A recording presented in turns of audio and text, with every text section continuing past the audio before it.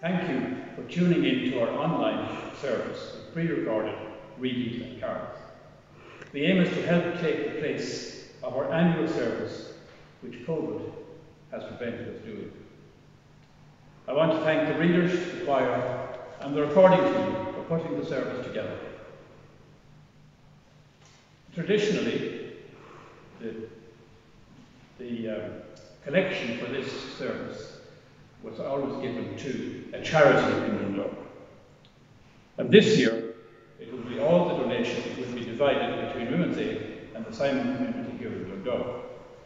So towards the end of the service, there's a donate button which will direct you to our GoFundMe page. Thank you.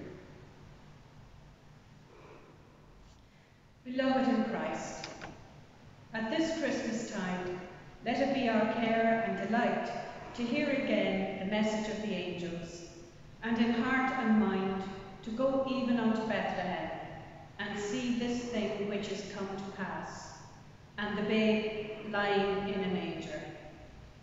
Therefore, let us read and mark in Holy Scripture the tale of the loving purposes of God, from the first days of our disobedience unto the glorious redemption brought by this holy child. But first, let us pray for the needs of the whole world, for peace on earth and goodwill among all his people, for unity and brotherhood within the church he came to build, and especially in these our parishes. And because this would rejoice his heart, let us remember in his name the poor and the helpless, the cold, the hungry, and the oppressed, the sick and them that mourn, the lonely and the unloved, the aged and the little children, all those who know not the Lord Jesus, or who love him not, or who by sin have grieved his heart of love. Lastly, let us remember before God all those who rejoice with us, but upon another shore, and in a greater light, that multitude which no man can number, whose hope was in the Word made flesh, and with whom, in the Lord Jesus, we are one forevermore. These prayers and praises let us humbly offer up to the throne of heaven, in the words which Christ himself hath taught us.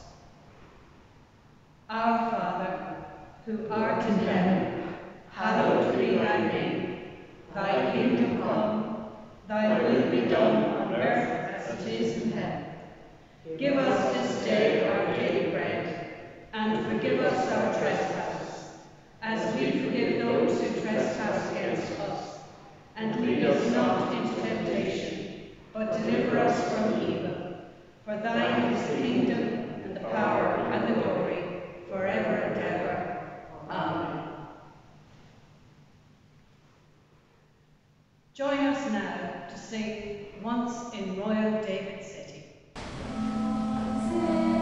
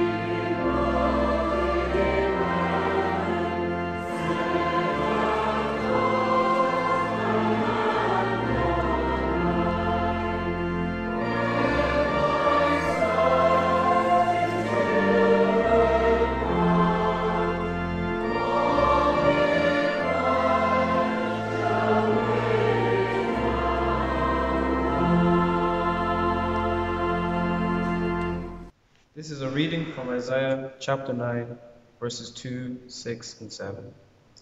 Christ's birth and kingdom are foretold by Isaiah. The people that walked in darkness have seen a great light. They that dwell in the land of the shadow of death, upon them hath the light shined. For unto us a child is born, unto us a son is given, and the government shall be upon his shoulder, and his name shall be called Wonderful, Counselor, the Mighty God, the Everlasting Father, the Prince of Peace. Of the increase of his government and peace there shall be no end, upon the throne of David and upon the throne of the kingdom, to order it and to establish it with judgment and with justice from henceforth even forever. The zeal of the Lord hosts will perform this. This is the word of the Lord. Thanks be to God. We now sing, O come, all ye faithful.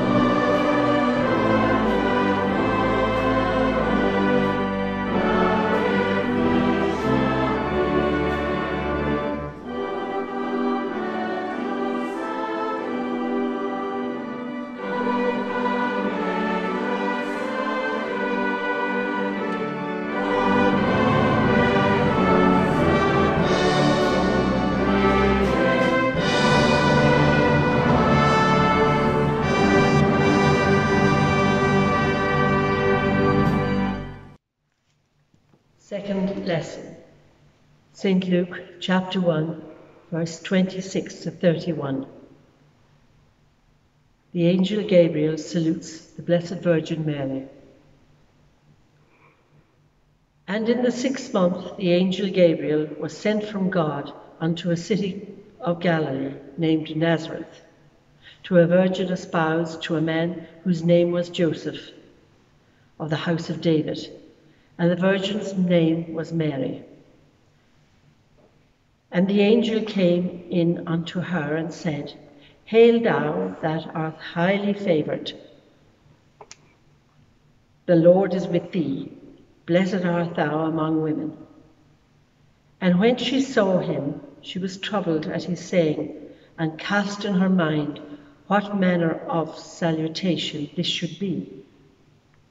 And the angel said unto her, Fear not, Mary, for thou hast found favour with God. And behold, thou shalt conceive in thy womb, and bring forth a son, and shall call his name Jesus. And Mary said, Behold, the handmaid of the Lord, be it unto me according to thy word. And the angel departed from her. This is the word of the Lord. Thanks be to God. The next carol is, O little town of Bethlehem.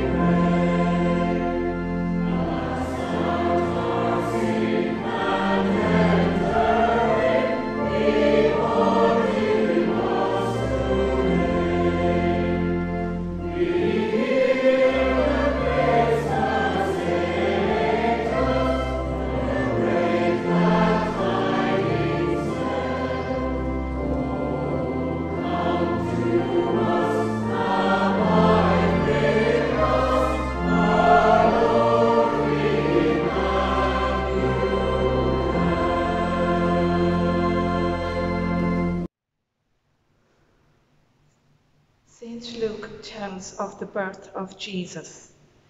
And it came to pass in those days that there went out a decree from Caesar Augustus that all the world should be taxed. And this taxing was first made when Cyrenius was governor of Syria. And all went to be taxed, every one to his own city. And Joseph also went up from Galilee, out of the city of Nazareth, into Judea, unto the city of David, which is called Bethlehem, because he was one of the house and lineage of David, to be taxed with Mary his espoused wife, being great with child. And so it was that while they were there, the days were accomplished that she should be delivered. And she brought forth her firstborn son, and wrapped him in swaddling clothes, and laid him in a manger, because there was no room for them in the inn. This is the word of the Lord. Thanks be to God. Now let us sing Silent Night.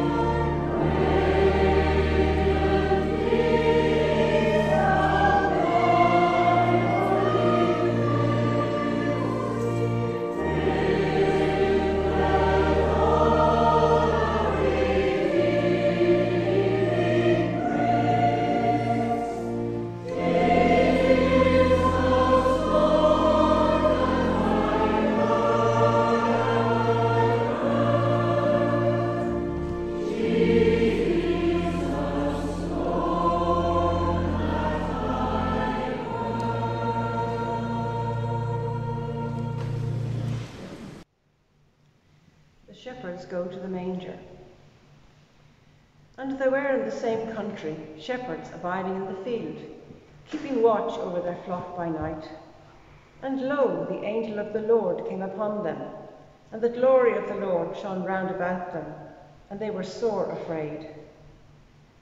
And the angel said unto them, Fear not, for behold, I bring you good tidings of great joy, which shall be to all people. For unto you is born this day in the city of David a Saviour, which is Christ the Lord. And this shall be a sign unto you. You shall find the babe wrapped in swaddling clothes, lying in a manger. And suddenly there was with the angel a multitude of the heavenly host, praising God and saying, Glory to God in the highest, and on earth peace, goodwill towards men. And it came to pass, as the angels were gone away from them into heaven, the shepherds said one to another, Let us now go even unto Bethlehem, and see this thing which is come to pass, which the Lord has made known unto us. And they came with haste, and found Mary and Joseph and the babe lying in a manger. This is the word of the Lord. Thanks be to God. Our next carol is Ding Dong Merrily on High. Ding dong merrily on high, in heaven the bells are ringing. Ding dong merrily the sky is rimmed with angels singing.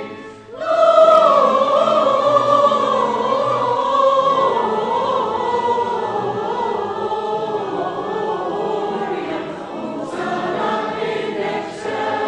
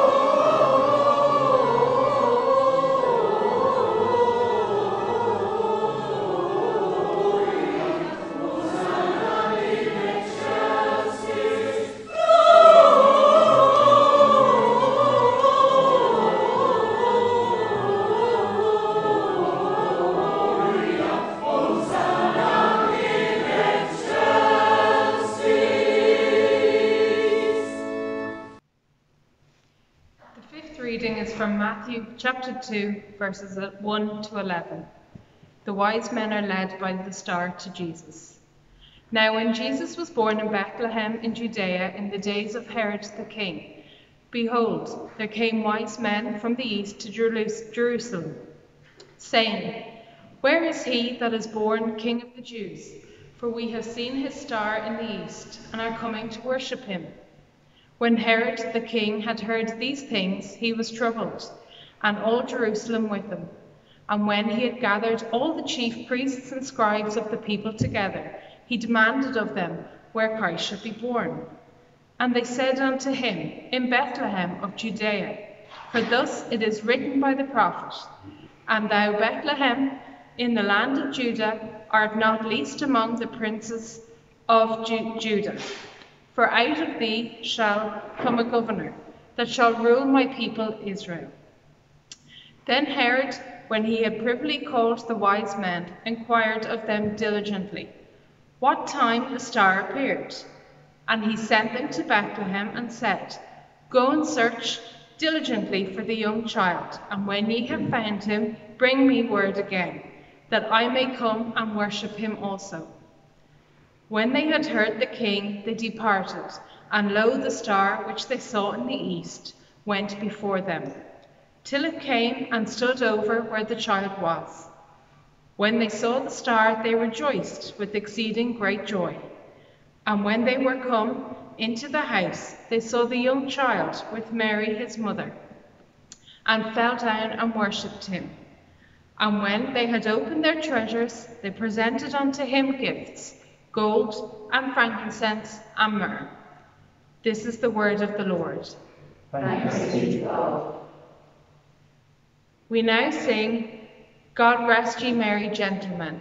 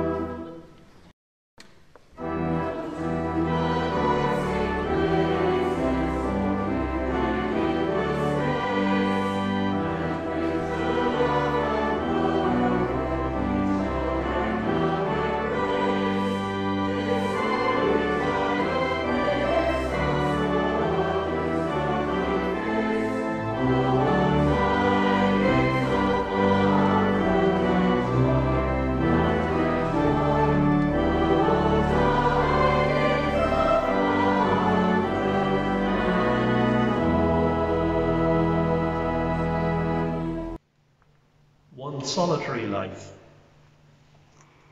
He was born in an obscure village, the child of a peasant woman. He grew up in another village, where he worked in a carpenter's shop until he was 30.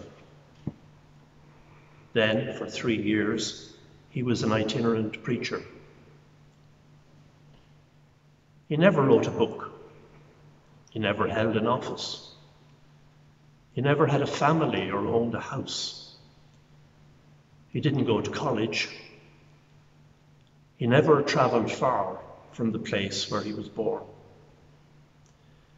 He did none of the things usually associated with greatness. He had no credentials but himself.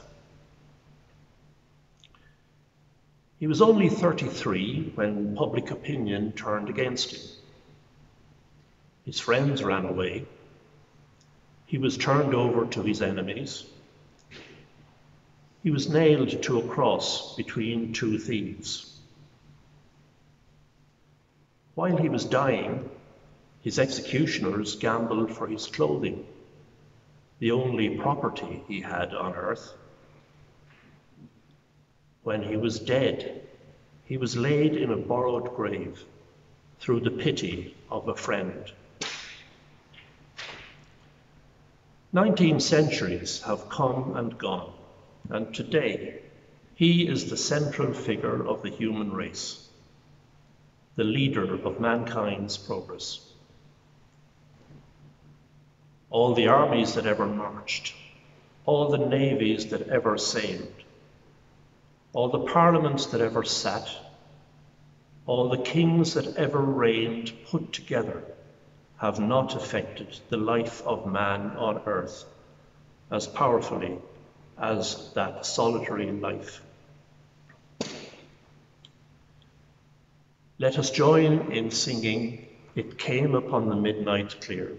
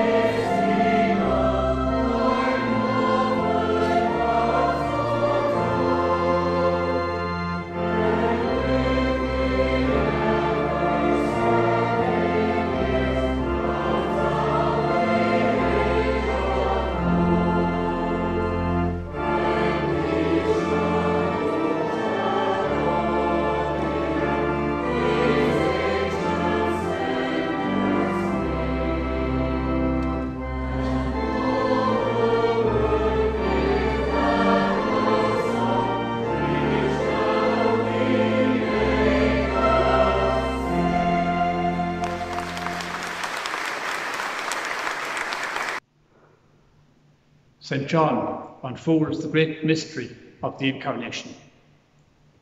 In the beginning was the Word, and the Word was with God, and the Word was God.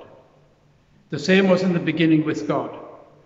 All things were made by him, and without him was not anything made that was made. In him was life, and the life was the light of men. And the light shineth in darkness, and the darkness comprehended it not. There was a man sent from God whose name was John. The same came for a witness, to bear witness of the light, that all men through him might believe. He was not that light, but was sent to bear witness of that light. That was the true light which lighteth every man that cometh into the world. He was in the world, and the world was made by him, and the world knew him not. He came not of his own, and his own received him not. But as many as received him, to them gave he power to become the sons of God, even to them that believe on his name, which were born not of blood, nor of the will of flesh, nor of the will of man, but of God.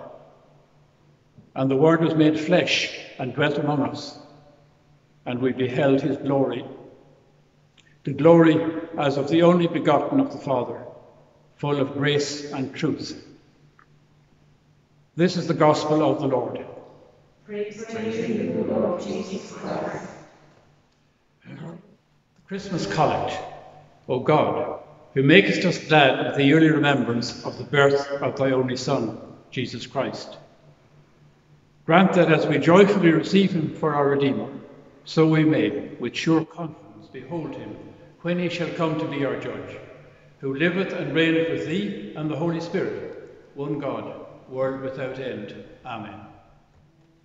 Before the final blessing, let us reflect on a hymn based on Hebrews chapter 13, verse 8, and sung to the air of Danny Boy.